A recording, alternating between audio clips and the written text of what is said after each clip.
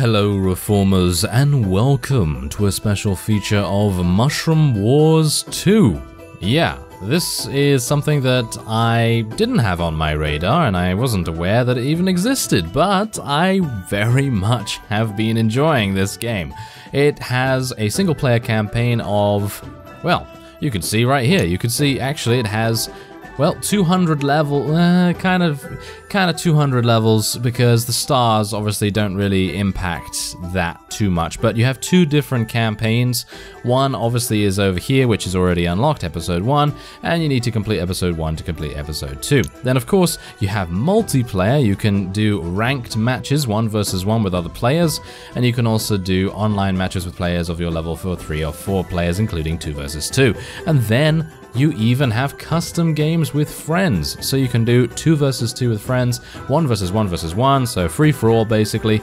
And there's, I don't know, it reminds me so much of the game Galcon. I don't know whether anyone knows Galcon, because it's a pretty old game by now, and it started off life as a flash game as far as I'm aware, and then it started into more of a standalone variant, and then there's been all kinds of other games similar to it, and I love Galcon, absolutely love it. So anyway, this is very much like that, but with a little bit more complexity. As you can see, I've been playing through the game on the easy difficulty settings so far. Haven't really tried any of it with, you know, medium or hard. There is even an expert level, as you can see here, the 4-star ones. That's going to be pretty tricky. There are boss levels, there are tutorial levels as well, so if you want to check out the tutorials, then you can, of course, do that. I suppose the best thing would be to start off on a pretty easy mission, but we're going to play it on medium. And also, I don't know whether you've noticed already, but on the right side here, you can choose between 2 different heroes in the campaign. Now, I think in the multiplayer, you can choose between even more different hero types. Of course, I haven't unlocked episode 2. I suppose episode 2 might have extra heroes to select there. But anyway, if you're interested in this game, then by all means, check the link in the description. It's, in my opinion, really, really polished, really fun, actually. I mean, you can see I've been playing it myself just because, I don't know, I just find it really, really enjoyable. Anyway, we're going to be playing on medium on mission 6, and we're going to try that out. I have never played on medium, as I've said, so this is going to be pretty interesting. All right. So, if you're not familiar with Galcon, basically what it is you move troops over to various places, and it's all based on numbers. So, you know, you just make sure that you are, you know, having higher numbers than your opponent, and that's basically all you need to do. But obviously, it really depends. You can upgrade your buildings, so that's obviously something to take into account. There are forges. Forges, what that does is basically just upgrades your troops so they can wield better weapons and all that sort of thing. So you do need to be a little bit strategic in that respect. There are also auto-firing towers on the level as well, so that's obviously something to be a bit aware of, because sometimes there can be 3-4 towers in a very, very small area, and that can, well, that can, you know, can eliminate quite a few mushrooms. Yeah, quite a few mushrooms. Anyway, we're going to try and just build up our forces here. I'm going to try and upgrade. This guy is trying to take the tower in the middle here. You can convert towers and any structure, actually, into anything you like. So if I want to convert this, for example, into a forge, I can do that, as long as the population in that structure is 30 or above. And the cost for upgrading is also, you know, shown there as well. But yeah, that's basically what we're doing. Ah, yeah, okay, so as you can see, we're playing on medium now. Now on easy, it shows how many units your opponent has in various, you know, various of their buildings. So this time it actually doesn't, because we're obviously playing on medium. So that's interesting. So we're playing blind basically, but that's absolutely fine, because as you can see, everything seems to be going, well, very, very, very, very fine. So I'm going to charge straight at his maximum base here, because, well, it's not a maximum base because he hasn't upgraded it to the highest level. Like these things right here, these are all upgraded to the maximum level. So obviously, you know, that's going to make a huge difference for us. He took back that forge, which is not really a big deal. And he is attempting to, you know, take these things back as well, but that's okay. That's absolutely fine. I mean, we're doing okay. I'm gonna start going to 75% in terms of the amount that we charge here. So you can see these numbers on the left here. Whichever one you highlight determines however many troops you send at a particular target. So if you want to send 100% of your troops, you highlight 100, of course. And if you want to send 25%, you know, then obviously you send 25%. So that's pretty good. I like that quite a bit because I think with Galcon that also had a similar sort of mechanism, but it's cool to see that that's actually here because you need that really to make sure that you're not sending every single one of your people. It's probably best considering I'm playing a little bit blind here because I have no idea how many forces he has in any of these places. It's probably a good idea to send maybe 50% or something like that, but yeah, as you can see, everything is just going very, very swimmingly. And let me tell you, I've actually failed some of the easy levels because they just catch you off guard. You know, sometimes they introduce a situation that is very, very difficult to come back from. You know, sometimes they'll make the opponent have, I don't know, 3 pretty high-tier buildings. And you yourself will start with 1. And then you have to try and, you know, catch up, I suppose you could say. So, yeah, as I said, there are also boss levels. I'll maybe show you that one in just a second. But I'd like to try maybe a hard difficulty level. Let's see the first hard difficulty level, shall we?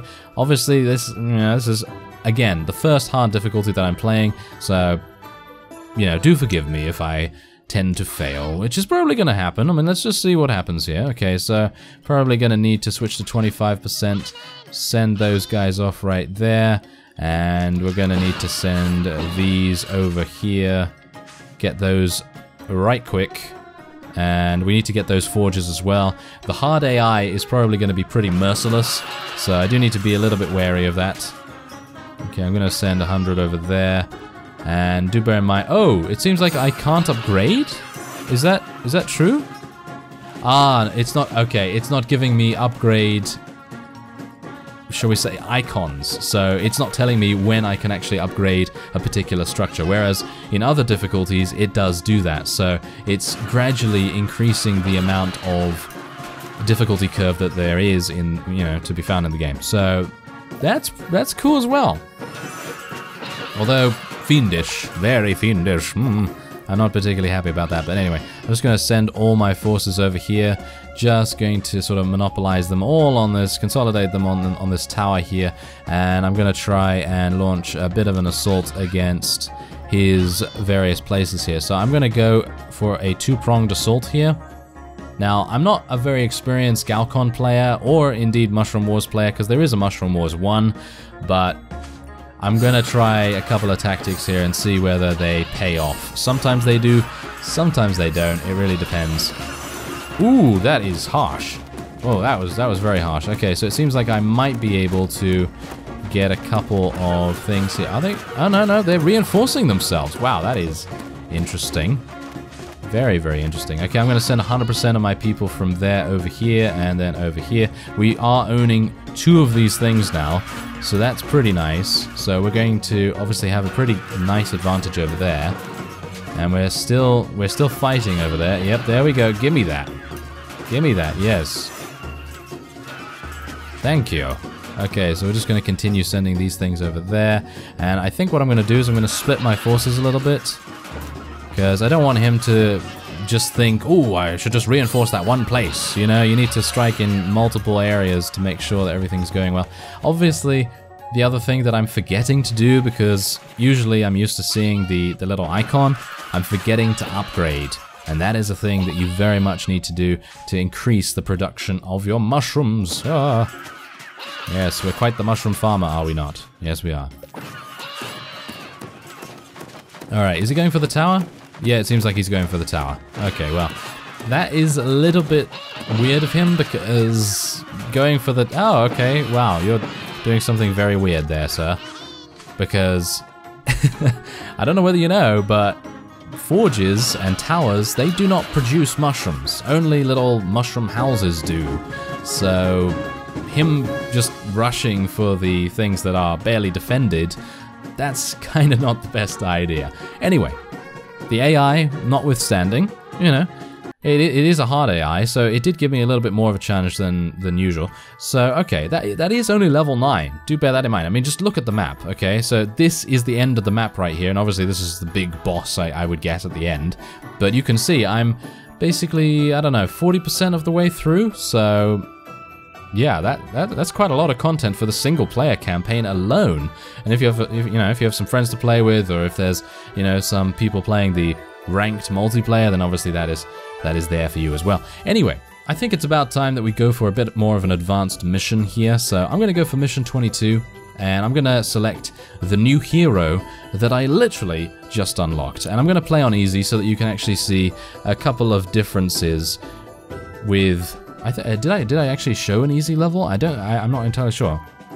Maybe I did, maybe I didn't. Well, anyway, the fact is, it would be a nice idea to show an easy level just so you can see the differences between the difficulties. And then we may try an expert one. Ooh, that's gonna hit me hard, isn't it? Okay, so let's have a look here. Okay, so as you can see, we can upgrade these. I'm gonna upgrade these straight away. And then I'm probably gonna send a bunch over here to try and get these houses right there. Now, each hero has 4 abilities, and these abilities can be used by getting your energy level up. As you can see, your energy level goes up quicker dependent on the amount of units that are dying. Yes, so you need to sacrifice your mushrooms, well, in the due course of things, if you are going to be, you know, using your abilities at all. So I have Equate Morale, I have Shackles of War. Shackles of War is actually very good in my opinion because it completely negates someone moving from a very, very highly populated village and blocks them from doing so. So that's pretty cool. I'm going to be converting this tower into another forge. I personally feel like the forge is a much better building than the tower, unless you need it, you know, unless you need the defense, then obviously that is a good way to go. Also, do bear in mind, on easy, things are going to tell you, like there's going to be an icon that will tell you SOS, SOS, and it's going to tell you exactly where an attack is coming from. Obviously on higher difficulties it doesn't do that, so, you know, a little bit fiendish once again. And this is actually something that I could what I'm gonna do is I'm gonna transfer a bunch of people into the tower, and I'm gonna upgrade it into a little house, because right here, this tower is not doing anything, so it's absolutely useless. Anyway, they're transferring some people over there, and I'm gonna upgrade this, and I'm probably gonna try and take that as well. Gonna transfer some more guys over here. Ah, they're trying to take that neutral place. Alright, so I'm gonna use my special ability here. I'm gonna burn them all. Yeah. That is called Ring of Fire. It destroys units within its effective damage radius. It has a kill limit of 1,000 mushrooms, so you can imagine how much damage it can actually do. And as you can see, it has weakened our energy reserves rather considerably, but that is to be expected, of course. Anyway, I have 126 here, so it's probably about time that I launch a couple of assaults against these guys and take it very easily indeed. And then we'll probably launch one down here and have, you know, hopefully have him adapt to that, and then I can send a couple of things down here. I can upgrade that, send this over here, and so on and so forth. You know, you need to kind of keep your opponent just on his toes, really, because, you know, you don't want them reinforcing just one place over and over and over, because I've seen that happen multiple times when I was just starting to play, and obviously that really does make a huge difference. Now we're going to lose something here, but that's fine, because as you can see, there's one that is absolutely just... there's no one there. There's literally no one there, so this is going to be very, very easy to take. And that is fine, because he has no forges right now, which is hilarious. He has no forges, which means... oh, he has one forge now, but yeah, anyway, the point is that he had no forges, and that meant he had no weapons. And it's very, very difficult for him to push without any weapons, because weapons make a huge difference to how much damage each mushroom is able to do in a battle. So we're just going to continue getting these guys there, and I'm going to try and reinforce this forge here, and we don't have too many other places that I can draw from at the moment, which is okay because we are completely overwhelming him with numbers, which is exactly the point of the game. And then, oh, he's gonna take that forge at the end. Well, of course he is. Could have used my Ring of Fire there, but not really necessary. There you go. So you can see that easy level actually took me a little bit longer than even the hard level. So I think it is now probably about time that we check out an expert level. So let's go back to the first expert level. That is level 14. Alright, so we only have the base hero for this, because you unlock the other hero at around mission 19, mission 20. So this guy has a completely different set of abilities, and you'll see what those are when we go in here. But I may not have enough time to explain them, depending on how good the expert AI is. Oh yeah, and this mission is actually the one that I had the most trouble with on easy, as far as I can remember, because as you can see, this guy has 3 bases, I only have 1. So let's see if I can actually do a proper job this time, shall we? Alright. Alright, so upgrade first, shall we? Yes, I'm gonna upgrade first, and then we're gonna start sending a couple of people over to this forge, and this guy is absolutely gonna murder us. I have a feeling that he's absolutely going to murder us. He's already taken a forge, and he's got a lot of people in there.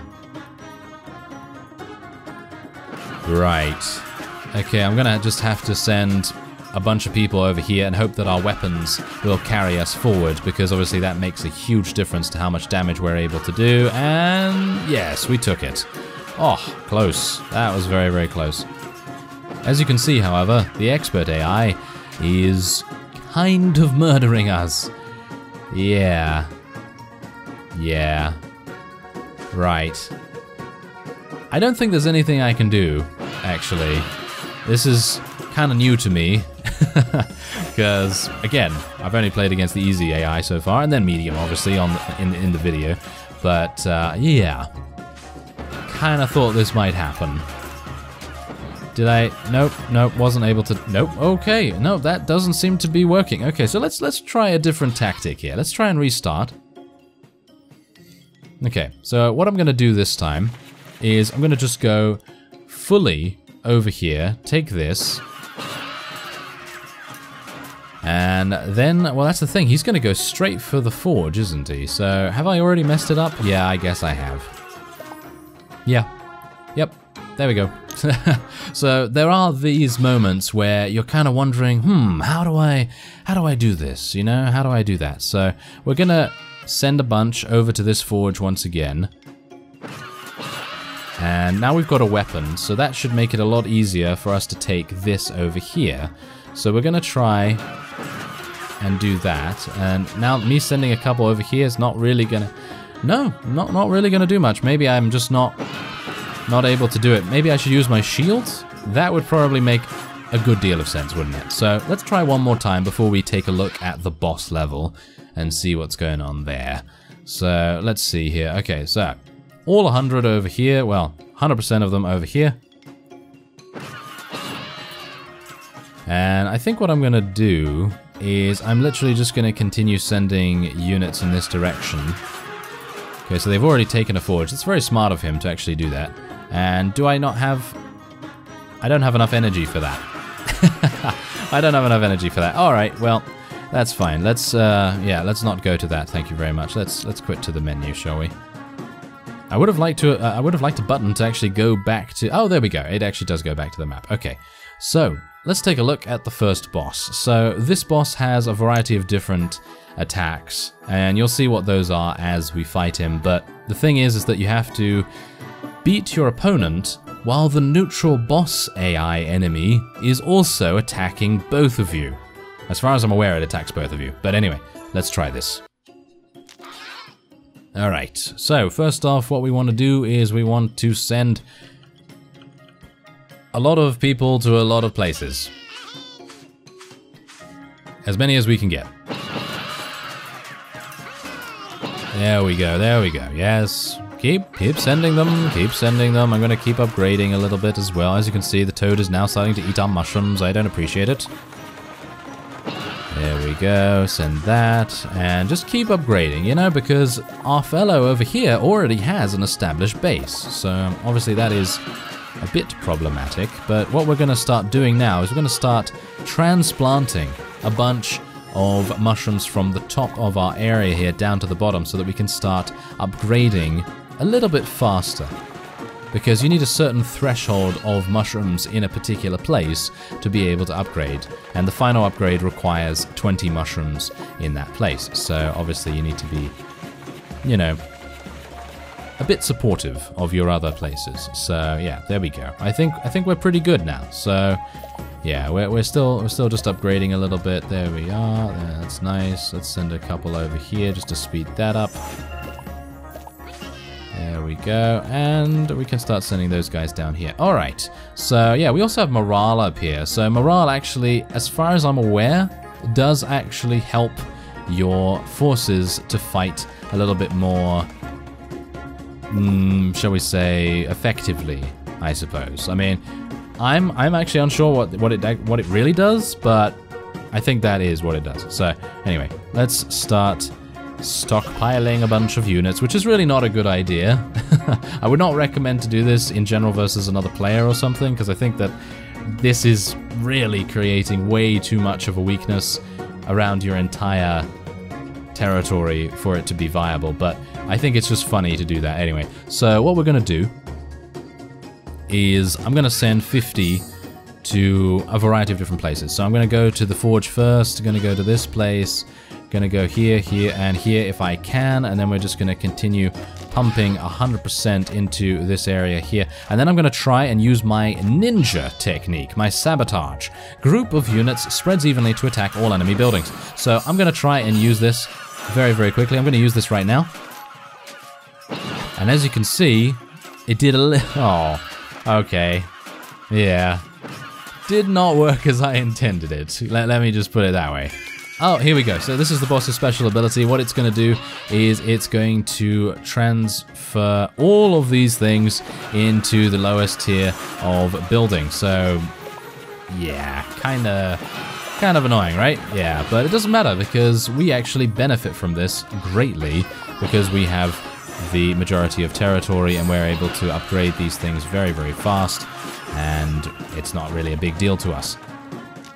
But otherwise, I'm just going to continue flooding units over there, and over here, and so on and so forth, and I think we are then done. I think we are basically done. There is also a speed boost. I don't know whether you saw me using that, but there's also a speed boost, and you can also increase your morale by 1 star, and there's also a defensive shield, which I showed you earlier in that rather pitiful display on the expert level. Yes, exactly.